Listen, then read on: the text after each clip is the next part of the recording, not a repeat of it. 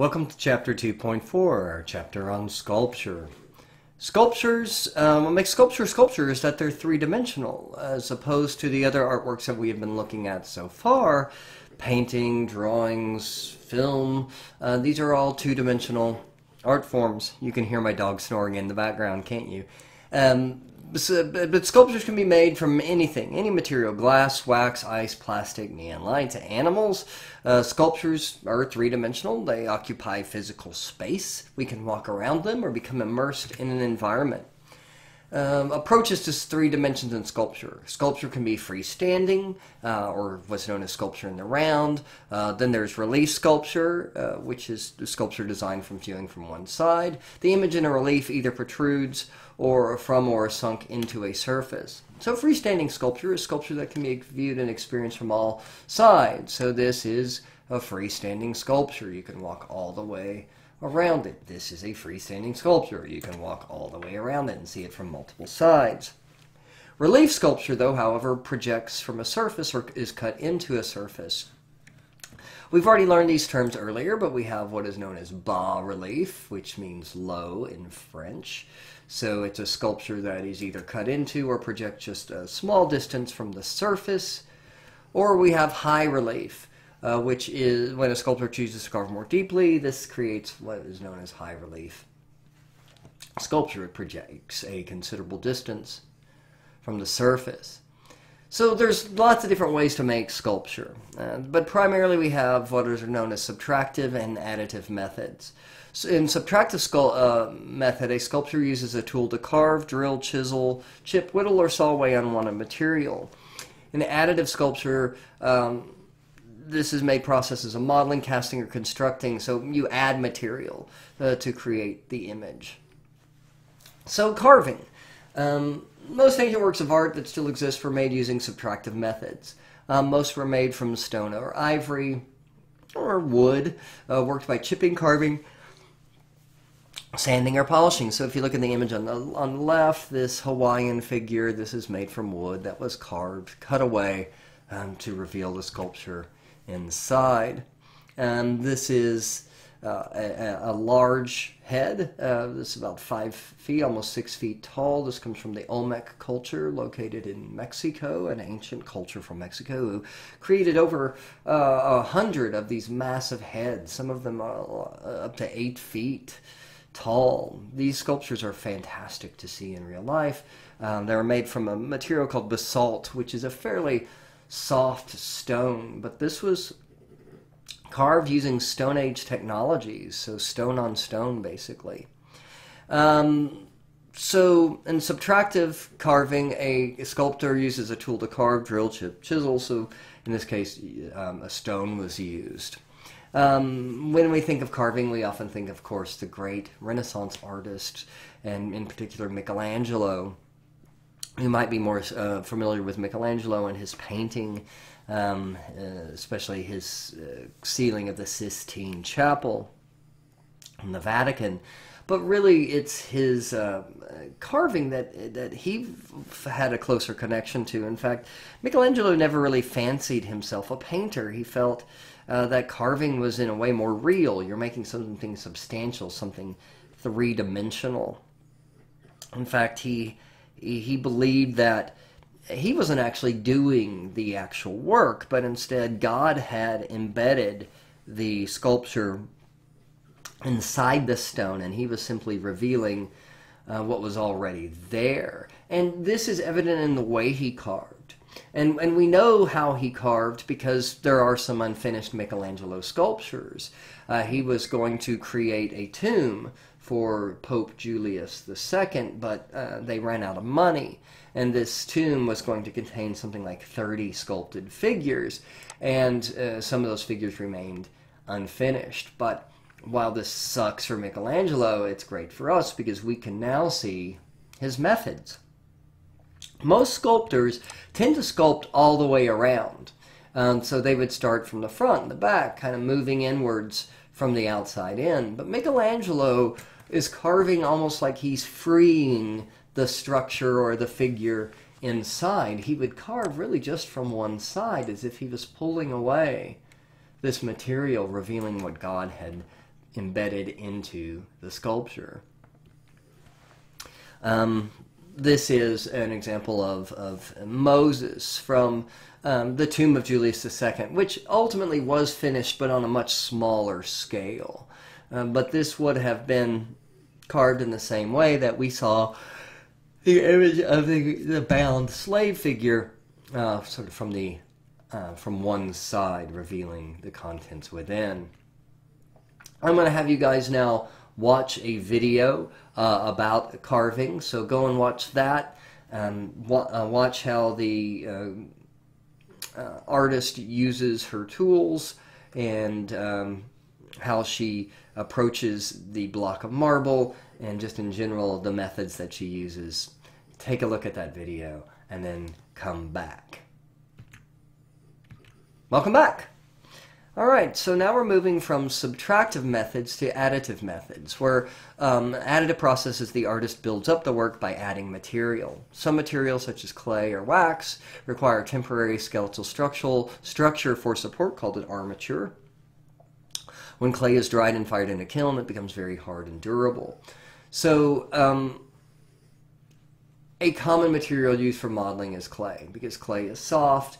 You can squish it with your hands, you can shape it, you can add clay on top of clay, creating a sculpture. This comes from the ancient Etruscans, an early culture located in Italy, and it is made from a soft clay called terracotta. But it was simply made in the same way that a child would make a clay structure out of Play-Doh or whatever, by manipulating it with your hands. Substitution is a form of what we call casting. Casting involves adding a liquid or a pliable material to a mold. So if you've ever poured water into an ice cube tray and then froze the water, you've technically made an ice sculpture. You have used a mold, you have cast a sculpture. But first a model of the final sculpture is made. This is used to make a mold in which a casting liquid is poured. This is usually made out of clay. When it hardens, the result is a detailed replica of the original model. So I'm going to have you guys watch another video on casting. And you're going to see a method called the lost wax method of casting. This is used to make hollow metal sculptures. Traditionally in the ancient world, you would see the material bronze being used. So you're going to watch this video and you're going to see how these sculptors create this. And then you're going to come back and we're going to talk about this sculpture here. So go away, watch the video. Bye. Alright, welcome back. So this is these are two sculptures in the lower left. Two sculptures called the Riachi Warrior. We have a close-up over here on the right of Riachi Warrior A. These were made using the lost wax method. As you saw in the video, you saw just a video of a head being cast. And these sculptures would have been cast in pieces like that. I'm not exactly sure how many, but you know, usually things like arms and legs were cast separately from torsos. This is a amazing sculpture. This comes from the ancient Greek world. When we think of ancient Greek sculpture, we generally think of white marble. But this is a rather fascinating sculpture because it's made of bronze. And actually the Greeks preferred bronze. But bronze doesn't last. It doesn't have the, not because it's not durable, but because it often gets melted down and reused to make other things, like building materials and weapons and things like that. So, a lot of ancient bronzes haven't survived simply because they've been reused for other things. But the Riachi Warrior survived because in 1972 a guy was diving off the coast of Italy, and he saw he saw a hand protruding from the floor of the ocean. And unlike me, who would have run across the surface of the water back to the beach, this guy investigates and keeps digging into the sand. And what he found was the result of a shipwreck. 2,500 years before, a boat carrying these Greek sculptures from Greece to Italy wrecked off the coast of a town in Italy called Riachi. And these two bronze sculptures sat at the bottom of the ocean for over 2,000 years, 2,500 years, and were rediscovered by this man on vacation. And they're not only incredibly rare because so many bronze sculptures, especially large-scale bronze sculptures from the ancient world, have not survived, but also they're important. Because they, look, here I am. Hey, how's it going? They're also important because they're really intact. Oh, and there's my cat back there. Say hi to Noodle. So they're still intact, and this is really cool because even sculptures that have survived tend to be missing parts. You'll notice that this sculpture has eyes. These are inlays. I just lost everything. These are inlays made of either seashell or bone or ivory. And in most sculptures, these things have disappeared. They've either been lost or destroyed over the years. But those remain, and so does his teeth, if you could look up close here. He is missing some weapons, because the weapons would have been made with iron and wood, and both of those materials would have long ago just disintegrated. But these are remarkable sculptures. The sculptures are standing in a pose typical of ancient Greek sculpture called contrapposto. And there's the spelling there on the screen. Contrapposto literally means counterbalance. But it was used by the ancient Greeks to give their sculptures a natural feeling. Instead of sort of standing stiff and upright, they have this S-curve to their body. One hip is higher than the other. You'll also notice that one half the body is sort of relaxed, and the other half, the elbows and the knees are bent. They're engaged. And this is meant to show the body in both states of sort of rest and motion. It also divides the body up in a harmonious way in 4 sort of equal quadrants, giving a sense of balance and beauty, which the Greeks were kind of obsessed with, balance and beauty and proportions. We've already talked about the golden mean, or the golden ratio, and this kind of goes in line with the Greeks' quest for perfection. It is also why the Greeks never sculpted people who are out of shape or who are ill, because every Greek sculpture looks, well, not every Greek sculpture, there's exceptions to everything, but most Greek sculptures, classical Greek sculptures, tend to look like superstar athletes because they wanted to show the human body at its most perfect, reaching its greatest potential. So here's a summary of the Lost Wax, but really the video is the best way to get an idea of how the Lost Wax work. This comes directly from your book, so if you want a closer look at this, it's in your text. So pushing beyond traditional methods, artists have found other ways to enliven sculpture that go beyond conventional additive and subtractive techniques. Earthworks, construction, assemblage, ready-made, kinetic and light sculptures, installation, and on and on and on and on.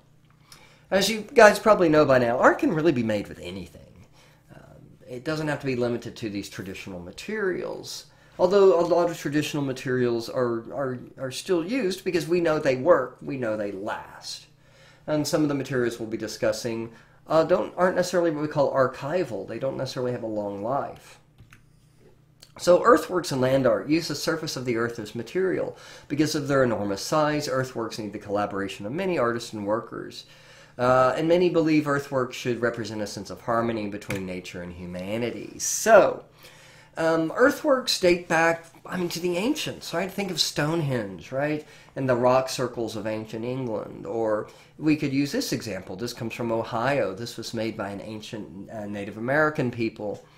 It's called the Great Serpent Mound. It was made probably by hundreds, if not thousands, of workers taking dirt and mounding it together. This culture would not have had the wheel, it would not have had wagons, so it's very likely that things like clay pots and baskets would have been used to haul the materials. You can see it's the shape of a snake eating an egg. This probably had ceremonial purposes. It relates to the concept of life and death. predator and prey. Eggs represent birth. Snakes could represent death. It's the circle of life, guys. This is a very ancient kind of concept, and we see it here playing out in this large-scale mound. But we could look at other parts across the world and see, like for example, in England, large-scale land art has existed for thousands of years. This, called the White Horse of Uffington, was created by pulling away the dirt and the grass from the surface of the earth and revealing the chalky soil underneath, creating this rather striking image. But modern artists also think about the earth as a kind of a source for artwork, as a material to be used to create images, to create art. Now, Robert Smithson belonged to a group of artists who referred to themselves as land artists or earthwork artists. We saw a work by his wife, Nancy Holt. We saw two works by his wife, Nancy Holt, earlier this semester. The work Sun Tunnels, and then the work at the Florida University using the sun. Her stuff often involves the movement of Earth and the sun and the planets and the stars together to create these sort of experiences. And he does something very similar. He creates Spiral Jetty, which is in the Great Salt Lake, and it is a massive, it's like you can see it, 1,500 feet. It's like, third of a mile or so, quarter of a mile long. It is massive. So why? Why a spiral? Well, for Smithson, first of all, Smithson wants to use art in harmony with nature. He's very much an environmentalist. He's very much an ecologist. And so this work is made to, ultimately, it will erode, it will decay, it will dissolve. Because he doesn't want to create anything permanent. He doesn't want to create anything that will resolve the earth, but instead bring our attention to it, but eventually go back to the earth. He uses the spiral shape because of ancient connotations. The spiral is found all over the world. It is found, as you can see in examples, in ancient Greece and China, Ireland. I could show you images from India, the Native America, all over the world. And in most cases, spirals represent water, the flow of water, the ebb and flow of the tides, etc. And water equates specifically with life. It is necessary, absolutely necessary for life. We can't have it without it. So this in a way refers to the kind of eternal symbol of water, but also it refers to the scientific makeup of water, because this is the Great Salt Lake in Utah, made up of salt crystals. And if you look at this image of the salt crystal here, examined through a high-powered microscope, you can see that the pattern formed inside the crystal is a spiral. And so Smithson is kind of bringing together these spiritual ideas of water, of life, of sort of the eternal birth and decay of nature, along with this kind of scientific view of water, that it is literally a spiral that forms the salt that makes up the water of the Great Salt Lake. I think that's pretty cool.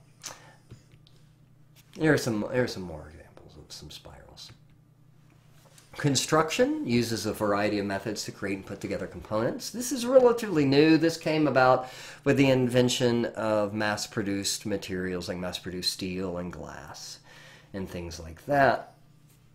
So just in the same way, a building can be constructed from pre-made parts, girders, and sheets of metal and glass. So too can sculpture be welded together or assembled in other ways, constructed basically to create an image. So in this image by Nam Gabo, we see the artist has taken various pieces of steel and welded them together to create a sculpture. There's unconventional materials. Damien Hirst is a British artist who deals with the unconventional, deals with the shocking. Damien Hirst came out of a movement of artists in the 1980s in Britain that were known collectively as the YBA, literally the Young British Artists. It's an acronym for. And these artists wanted to shake up. They were kind of young. They were influenced by punk rock music. They wanted to shock their audience. They wanted to also become rich and famous and make names for themselves. And they would do these outrageous stunts that literally shock the art world. And Damien Hirst, more than I think any of the others, created work that was incredibly shocking, and it was meant to be. And this is his Physical Impossibility of Death in the Mind of Someone Living.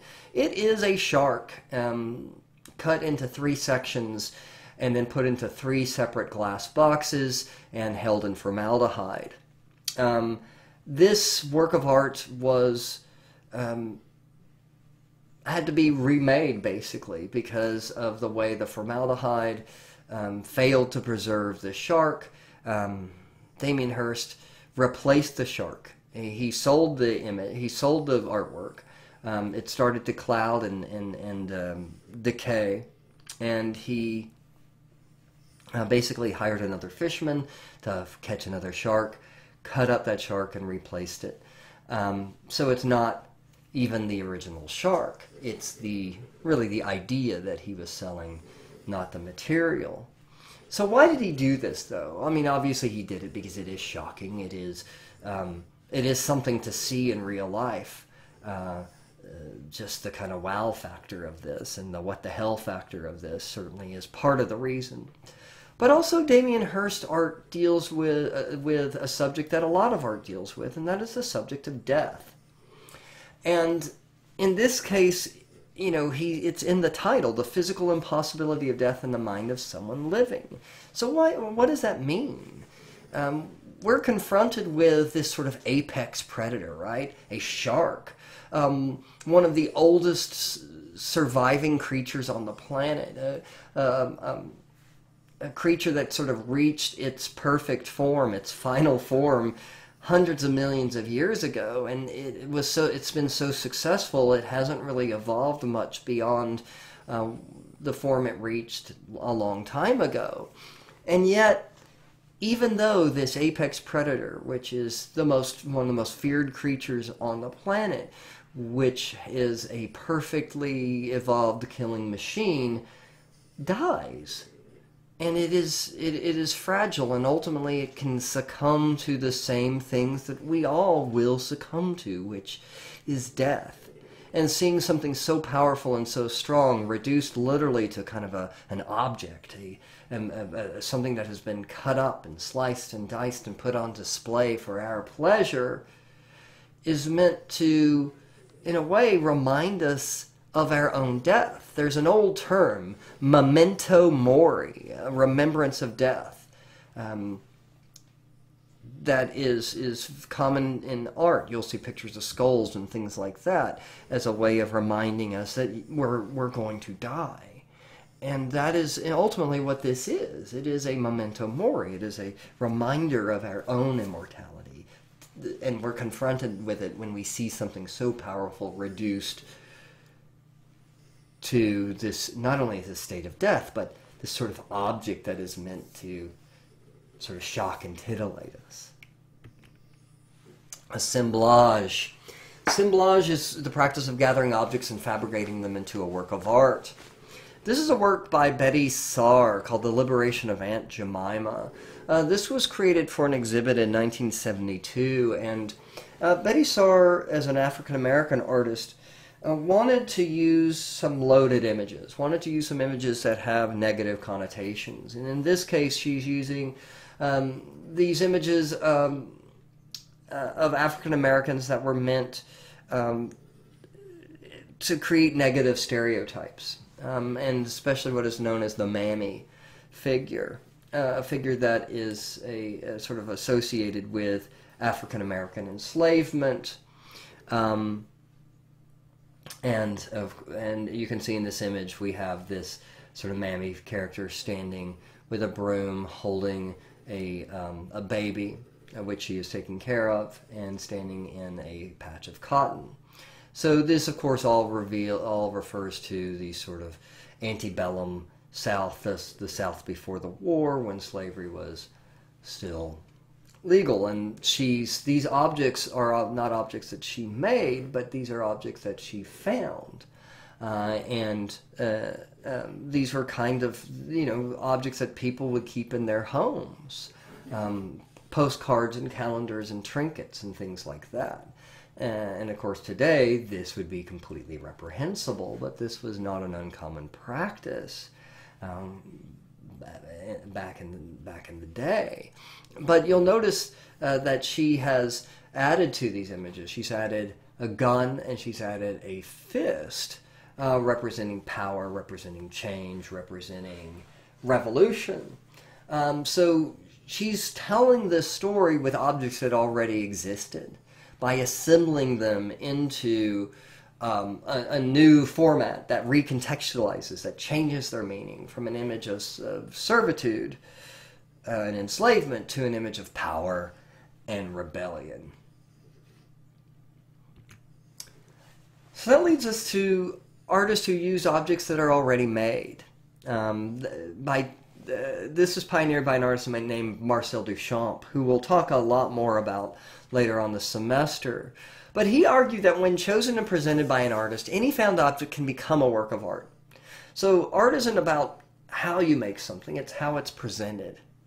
We use the term appropriation sometimes when the object is altered in a way that changes its original meaning or purpose. And that's what Betty Saar did with her image here, The Liberation of Aunt Jemima. She appropriated these images and gave them a new context. So this is a ready-made made by Pablo Picasso. He took two objects already made, bicycle parts, so handlebars and a bicycle seat, and by reassembling them, he's created a new object, a bull's head out of these previously ready-made objects. Sometimes sculpture moves. We call this kinetic sculpture. So kinetic sculpture can move due to wind, it can move because of motors, but it moves. That is kinetic sculpture.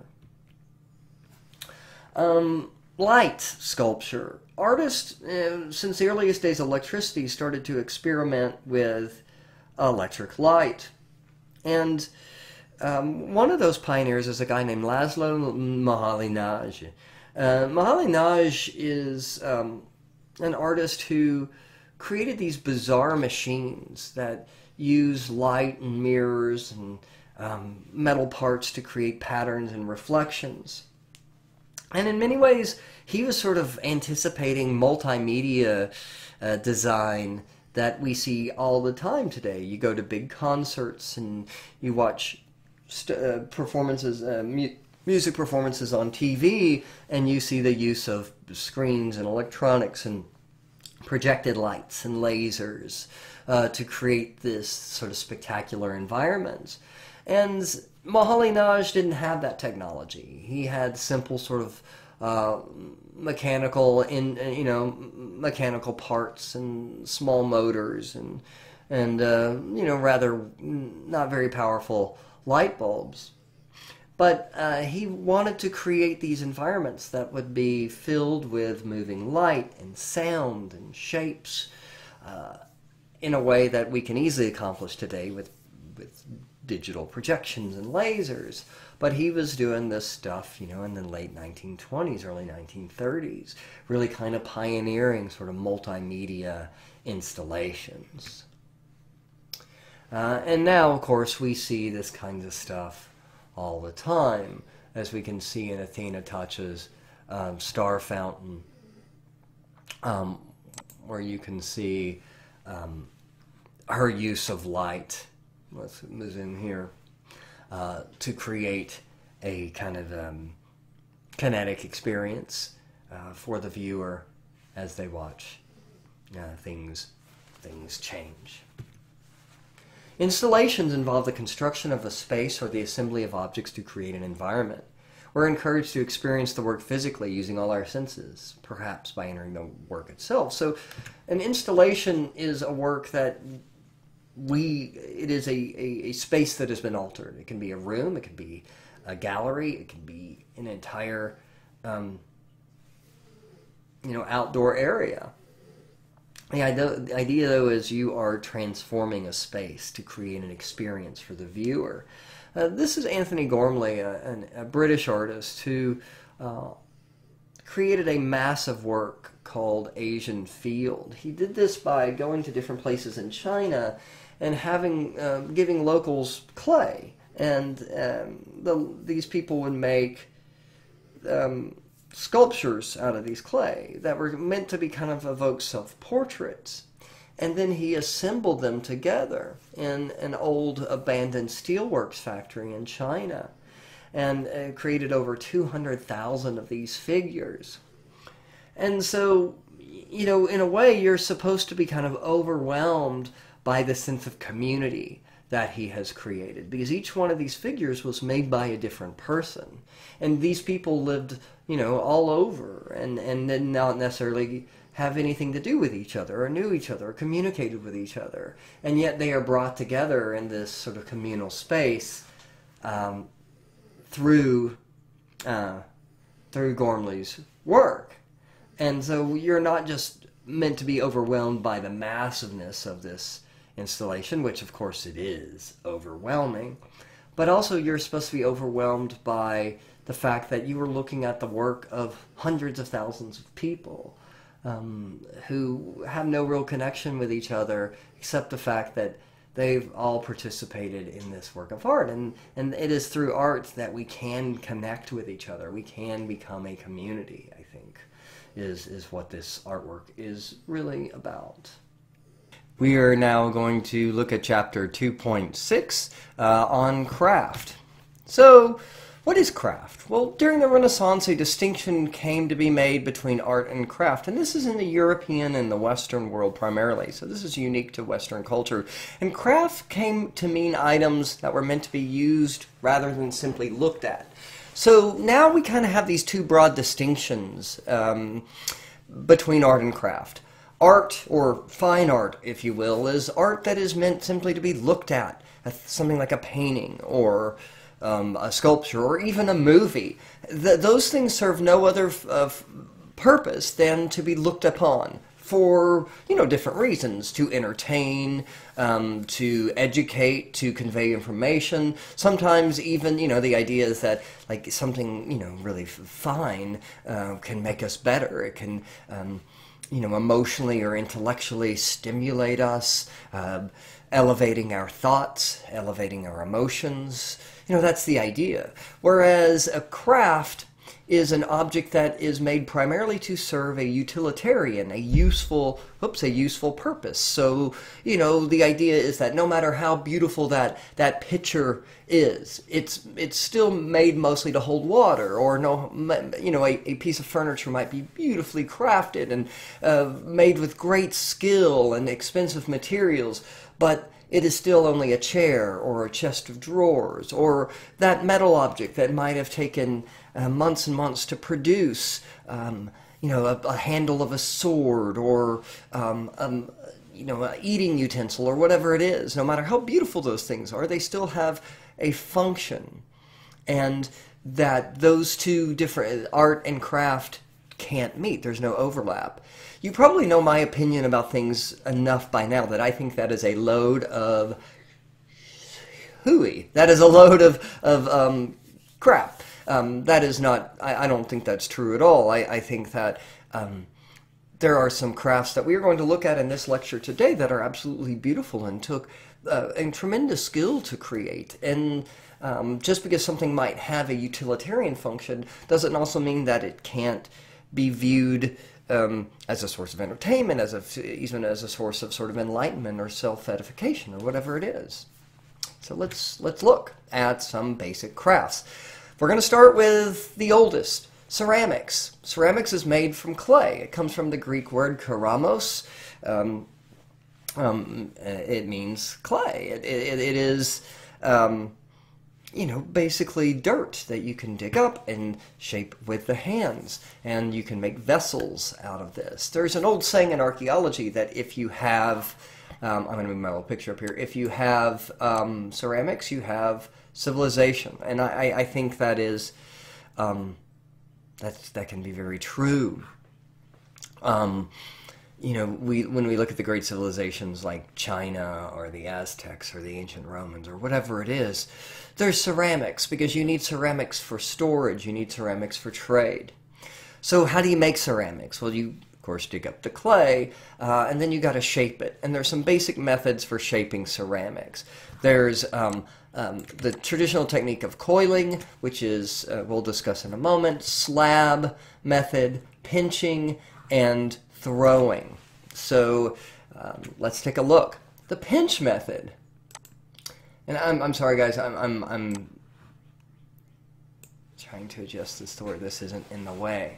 The pinch method, this is one of the most basic ways of making clay. It's a process of squeezing clay between the fingers to push and pull it into a desired shape.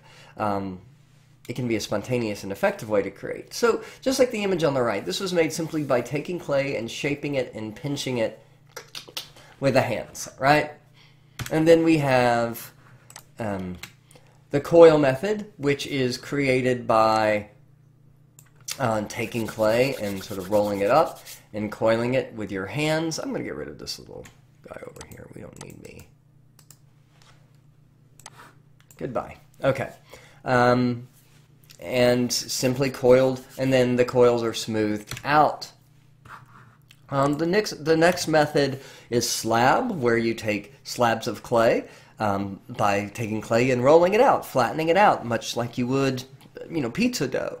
And then these can be shaped into objects. They can be used to form different planes of a three-dimensional form, as you see on the image on the right. Probably when you think of making ceramics, though, many of you probably think of throwing. And I don't mean taking the clay and throwing it across a room, although if you've ever tried throwing ceramics, you want to do that sometimes.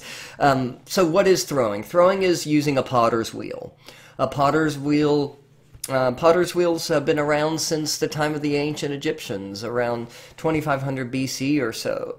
We start seeing the first potter's wheel, and the image on the left is actually a recreation of an early Egyptian potter's wheel. And below that, you'll see a modern potter's wheel. And the basic idea is the same, is that the wheel spins around, centrifugal force kicks in, and the clay starts to push outward as it spins. And then using your hands and tools, or your dog's paws, you can control the shaping of the object by pushing against this outward force. The only real difference between the ancient Egyptian potter wheel and modern pottery wheels is that modern wheels use electricity to spin the wheel. But otherwise, it's the same. The ancient Egyptians would have kicked this lower wheel. This is literally known as a kick wheel. So porcelain. Porcelain is a special kind of ceramics. It's made with a type of a clay with a chemical called kaolin. It's a very difficult material to manufacture. In fact, it was invented in China around 2,000 years ago and wasn't common in the Western world really until the 1700s because the Chinese held very closely the secret on how to make porcelain. What makes porcelain so desirable is that it's translucent, as you can see in this image here, meaning that light can partially pass through it. This means that it can glow if you put a candle inside or another kind of a light source. But it also has, whereas most other clays are opaque, meaning light can't pass through them, most other clays tend to be earth tones. They're darker colors. They're browns and reds and yellows, sometimes even some greenish colors. But this kaolin makes it white. It's also this ancient china is often made with actual bone. So you'll even hear the term bone china. And you'll hear the term china to describe porcelain because it comes from China. You might have heard your mom or your grandma talk about their fine china. And this is a word we use now to describe very, very fine porcelain. Porcelain, like I said, the recipe was very much protected, and in many ways, empires rose and fell on the trading of porcelain. But now, in modern days, we've figured out how to mass produce it and manufacture it, and everything from our coffee cups to toilet bowls are made from porcelain. So porcelain is no longer has the sort of elite status of a material as it used to. Let's look at some other ceramic techniques. This is an artist named Maria Martinez. She is a part of a culture called the Pueblo. This is her husband, Julian Martinez, and they brought back in the 1930s a technique called blackware, which is an ancient technique associated with native people of Mexico and the American Southwest of decorating pottery using material called slip. Slip is a liquid clay. And what would happen is Maria Martinez and her husband would create a pot, usually out of the coiling method, and then they would take liquid clay, this very watered down clay, and paint designs on the surface. And so, we call this the San Ildefonso pottery, made by the Pueblo, or what are sometimes known as the Tiwa people. And it is decorated with slip, and it is wood-fired, or it is fired in a wood-fired kiln. Kilns are really, really hot ovens used to bake the clay, because the idea is you bake the water out of the clay, and you make the object harder, more durable, and more permanent. But this being a wood-fired clay means there's smoke, and if you fire the clay in a certain way, you can make it really smoky in there. And what happens is this smoke reacts to the two different kinds of clay, the clay on the pot and the clay on the slip.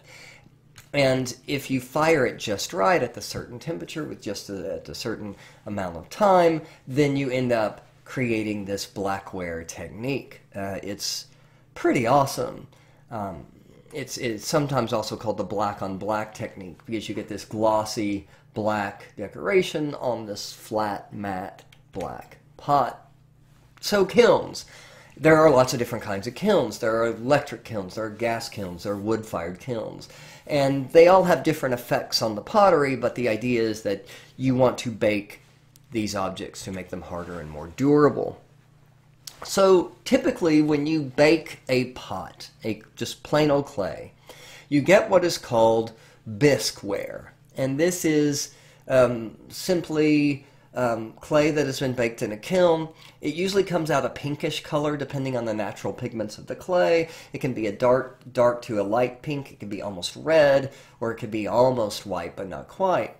But it's called bisqueware. And it's really fragile and not completely waterproof at this point. So in most cases, you will glaze the pot. Glazing is made with silicate, which is basically sand with pigments, mineral pigments, and some other substances to bind it all together mixed in. And you paint the surface of the pot. Sometimes the color of the glaze will be very different than what will happen after you bake it, because you paint the clay and then you put it back in the kiln.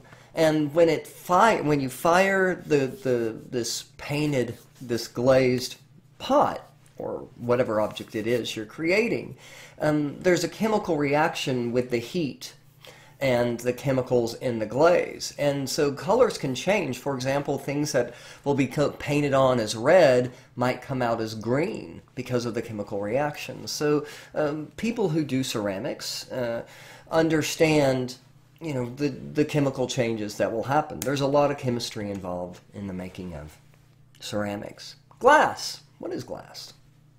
Glass is produced by melting silica or sand with lead at intense heat. This is probably first used in ancient Mesopotamia and Egypt, where there's a lot of sand. Some of you might have seen the old romantic comedy Sweet Home Alabama, where lightning is used to turn sand into glass. And this is more than likely how ancient Egyptians and Mesopotamians discovered this technique. I am so yawny today. I wasn't yawning until I started doing this, of course. There's lots of ways to make glass. We'll talk about glass blowing here in a moment. This image on the right is called faience, which is basically a clay object covered with a glass glaze. This is from Egypt, and faience was used a lot by the ancient Egyptians, who were really the first masters of glass. Glass was also created in the Roman Empire. This is a really cool technique called the dip overlay method, where you create one color of glass vessel, and this was using a blue glass, and then you dip it in white, a white glass. And then when it cools, you cut away the top layer, exposing the blue underneath and carving in relief the white on top. It's a really beautiful and very difficult technique. Another kind of glass you might be familiar with is called stained glass, which is made by rolling out glass into large sheets, staining them with various mineral oxides, and then cutting those into smaller pieces and forming a picture, much like you would put together a puzzle. Although stained glass existed, well back into the 7th and 8th centuries, it was started to become really commonly used in the 13th and 14th centuries in Europe, especially in the construction of large cathedrals. And so we often think of these big mega churches from the Middle Ages with these massive stained glass windows. The windows are held together, the little individual cut pieces are held together with strips of lead called came, or sometimes caming. So you can see there's a little groove inside the lead came. Lead is a very soft metal. It can be heated up and manipulated with the hands, and the glass sheets are slid into these little grooves, and then they're squeezed to hold the glass. One of the most famous sites for medieval stained glass is called Chartres Cathedral, which is located just south of Paris. Something like 90% of its original glass remains, because during World War II, a time where a lot of the great stained glass of Europe was destroyed, the church and citizens of the town took the glass piece by piece and stored it away until the end of the war. And so these windows are magnificent, guys. If you've never been to Europe and never seen a medieval cathedral, what's called a Gothic cathedral, I hope one day you get to see them, because they are absolutely magnificent. Because the images you are seeing here, like for example, this is called the rose window because of its floral-like shape, is huge. I mean, this thing is 43 feet across. It's absolutely massive. There are tens of thousands of pieces of cut glass in here, and then these windows below it are about the same. They're around 40 or so feet long. So these are all massive, and there are hundreds of these kinds of windows all throughout Chartres Cathedral. And if we get closer, you can see how these are all just tiny individual cut pieces that are held together with lead. The idea is that these are often Christian stories, of course, being told in these images. And when you're dealing with a population that was mostly illiterate, these stories, telling these stories through these stained glass windows was an important way of conveying the messages of the Bible. Other ways to make glass. No, these aren't weird instruments. You are looking at a technique called glass blowing, where glass is heated up. And when glass is heated up, it becomes this sort of soft, lava-like almost material. It has kind of a putty quality. And it can be shaped and formed. It can be poured into molds. It can be shaped with tools. Or it can be put at the end of a hollow pipe which can then be blown into and spun, creating a form. This is known as glass blowing. Some of you might have seen this at, Renaissance fairs or carnivals or things like that. Probably the most famous of the glass blowers, and one of the most famous artists, period, working today, is a guy named Dale Chihuly. Dale Chihuly makes massive blown glass. In fact, the images on the right were from the Dallas Arboretum, where there was a show where they integrated Dale Chihuly's glass sculptures in with the environment of the Arboretum, and it was absolutely magnificent because he creates these big floral type shapes. One of his better known works is located in the Bellagio Hotel in Las Vegas, Fiori di Como. And this is in the lobby, and it is created, I don't know, something like over 2,000 pieces of blown glass. There's a certain irony in this, because if you've ever been to Vegas, it's, of course, a very extravagant, over-the-top kind of town, and it's built on gambling. It is, a town, while there are a lot of other things offered there, shows and food and whatever else, its major income is gambling. And of course, gambling is a very precarious way to spend one's money. And I love the statement of this work. We have this, massive, beautiful floral glass precariously dangling over the heads of whoever enters the lobby of this hotel/casino, with the idea that it could all come crashing down at any moment, right? As beautiful and titillating and as sort of enchanting and enticing as Vegas is, it's built on the idea that you're going to lose. They don't make their money by people winning. So I like the humor of this piece, as well as its beauty. Metalwork. Metalwork was especially important in the Bronze and Iron Ages. Metal can be heated to a liquid state and poured into molds. We already looked at some metal techniques in the sculpture chapter, but I want to talk about hammering of metal. There's different ways of doing this. Metal, what you're looking at is a death mask, a mask that is laid over the dead. This is metal that was hammered into shape or bent to fit the needs of the artist. This is a technique called chasing, C-H-A-S-I-N-G, which means the top of the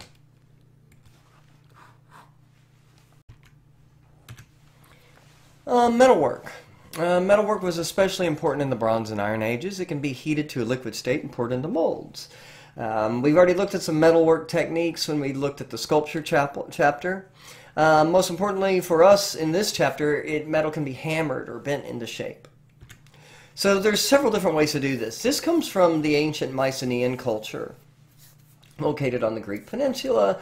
This is a death mask. This is a mask that can be was laid over the face of the dead, probably a king or a high-ranking official. This was made with a technique called chasing, where basically the metal is laid over a mold or a form. So imagine somebody had carved, probably out of wood, this face already. And then a sheet of gold is laid over it, and then it's hammered from the top to create this face, this design.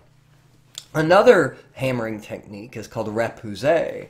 Repoussé is the opposite of chasing. Repoussé is created by hammering the metal from the back. So chasing is from the front, repoussé is from the back. Fiber. Fiber are threads made from animal or vegetable materials. Fur, wool, silk, cotton, flax, or linen, or synthetic materials, nylon, polyester. You can also include in the vegetable materials things like reeds and stuff like that. but fibers can be spun into yarn, string, or thread, then woven or knitted into textiles. This was created by a woman named Mary Linwood. This is an image using a technique called crewel embroidery. You're not seeing a painting, but instead you're seeing a technique creating basically a freehand stitching, where the artist starts with a piece of fabric and then they stitch an image into it using different colored threads, in much the same way that an artist would use different colored paints to create an image. And the effect here, I think, is rather striking. So in Western culture, crafts are often associated with women's work. And very, very often women do not get the kind of credit for their art in the way that men had. Typical traditional men's art, like painting or sculpture, is often considered to be fine art. But art that is often made to be utilitarian, especially fiber arts, is often considered to be women's art, or craft, I should say. And it's interesting that we don't know the names of a lot of these ancient women artists, these craftswomen. Even though they were making beautiful objects, since they weren't considered to be fine art, though, they don't get the same kind of credit that men did. This is an artwork made with a combination of materials that's printed, painted, but also quilted quilted cloth. In America, there's this long tradition of quilting that comes both as a combination of European and African traditions. There's a tradition of what are called story quilts, where stories, oftentimes biblical stories, are told by cutting out pieces of cloth and quilting them together. The African American artist Faith Ringgold has kind of modernized that idea with what she calls story quilts, which combine the traditional quilting techniques with painting, and these often are stories from her life or from people she knows, and she often includes text in these story quilts, so they're literal stories. This tells the story of a little girl named Cassie, and Ringgold talks about kind of drawing from her own life, growing up in a time of segregation, where during the summer, living in the city, it would get really, really hot, but she was not allowed to go, and her family were not allowed to go to certain beaches because of segregation. And so instead, they created their own beach on the roof of their building, and that is what tar beach means, because of the tar on the roof. And we can see her family hanging out, having sort of summer refreshments, and the little girl and her brother are sort of lying on a blanket in the way that kids would lie on the beach. In many ways sort of making their own fun because, well, society has excluded them. But she's using the quilt here as a way of sort of kind of creating a family history, because these story quilts and quilts in general are often passed down from mother to daughter, generation to generation, as a way of kind of keeping the family history alive. It's sort of like a physical living scrapbook almost in a way, and in this way, Faith Ringgold is also sort of keeping history alive, and African American history alive, by referring to the tradition of quilt and quilting, which dates all the way back, to the slavery days, up into this modern day, as a way of literally kind of drawing a thread, like a literal thread, from today to the past. So I'm going to have you guys now stop and watch a video, and then come back after this and we'll watch the second part, the very last few minutes of the lecture. Alright, welcome back. Now that you guys know what a tapestry is, let's look at a very famous tapestry. This comes from the early Renaissance. It is probably French. It is actually a series of tapestry called the Unicorn Tapestries. These are located today in New York at a museum called the Cloisters, and these were bought by the American industrialist John D. Rockefeller from a Parisian count.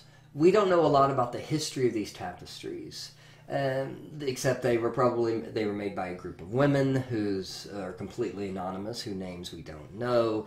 These women often worked, as you saw in the video, in large workshops, and they're completely unknown. They're completely anonymous, even though the work they create is stunning. And I would say that a creation of a tapestry is something that requires a lot more skill and time than, say, a painting.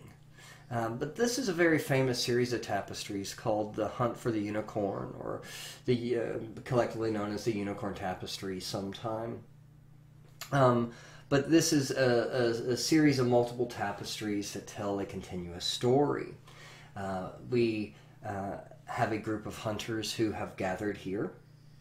If you look closely, you can see that woven into the fabric are the initials AE. This could possibly stand for Adam and Eve, or possibly refer to Anne of Brittany, the wife of Louis XII, who these could have possibly been made for, or perhaps another Anne, an Antoinette of Amboise. We're not really sure. But if you think about these big tapestries hanging in a castle, these tapestries would have served two purposes. First of all, a very practical, pragmatic purpose as insulators, keeping drafty air out and absorbing and holding the heat from fireplaces. But also they would have served as entertainment. These large tapestries often told stories, and they were incredibly complicated and complex images, allowing the viewer to sort of sit and stare at them for hours. And so the initials embedded in this tapestry, in a way, are kind of like a Where's Waldo sort of treasure hunt, where you're supposed to discover the various AEs hidden throughout, not just this tapestry, but the entire series of tapestries. There's also lots of different species of plants. I think 101 species have been identified, but there's a lot to look at. But this is a very common story in the late Middle Ages and the early Renaissance, a story of a unicorn hunt. This serves kind of two purposes.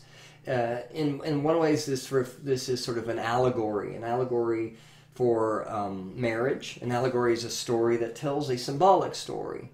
But it is also an allegory for Christ, as we shall see. So the idea is that we have these hunters who have gathered to go hunting for a unicorn. They eventually go and find the unicorn. Why are they hunting a unicorn? Because unicorns are magical. Depending on the legend, they can heal the sick. They can even grant immortality. The only way to catch a unicorn, though, is by having somebody pure. In the Middle Ages, this would be symbolized by a virgin who can entice the unicorn, and then they will capture it. So we see in this scene our hunters have captured or surrounded the unicorn. They have found it. Notice it is near a fountain. The fountain, of course, is symbolic of Christ. It is symbolic of baptism and purity. And so the hunters surround the unicorn, and then they attack it. And you can see the unicorn, of course, is startled. If you look closer, you will see those initials all over the place throughout. If you keep looking, the story goes on and on and on. The unicorn tries to defend itself. It even takes out one of the hunting dogs. But watch out, Mr. Unicorn. Bad things are about to happen. Ooh, look out. The unicorn is eventually, though, enticed by a virgin, where it is finally finished off. So virgins are, of course, associated with purity, associated with the Virgin Mary, associated with Christ. But this is also, in many ways, a reference to a young bride.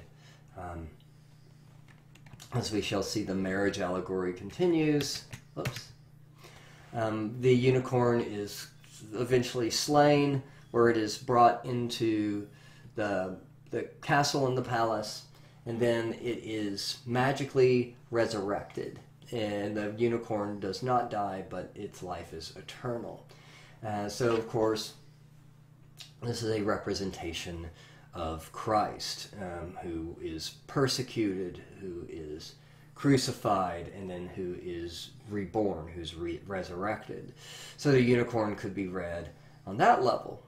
Like I said, it can also be referred to as an allegory for marriage. The virgin represents the young bride.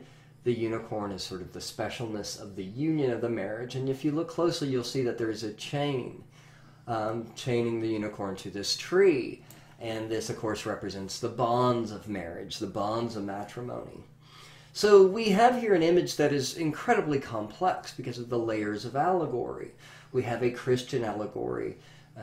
We have an allegory about marriage. And then we also have just an adventure story of a fun, exciting story about hunters capturing and hunting down this incredibly powerful and magical mythological beast. But keep in mind that, once again, this image was made by weaving threads together to form this incredibly complicated image. And it was done by a series of women who are completely unknown and anonymous to us today. Okay, that wraps it up for our chapter on craft. See you next time.